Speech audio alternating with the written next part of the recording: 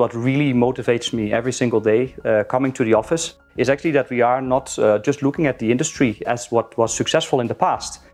We're actually trying to reinvent ourselves. We're trying to disrupt this industry and really try to take a very different approach to how we have been working in the past.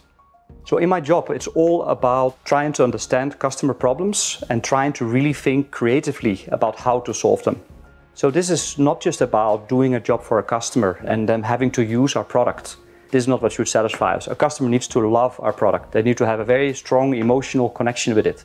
And only when we get this achieved, we actually are changing the world. In order to achieve this, we need to be creative. We need to be at the top of our game. We need to listen. We need to take risks and we need to try out new things. We need to experiment. As a team, we need to embrace inclusion. And this is not easy. This is hard work because like-minded people, they think alike. They agree. Different people, they have actually different opinions. They typically create a debate, maybe some friction. But this is exactly what is needed to build better products. We need to make sure that actually we get a representative view of the world when we build product as a global company.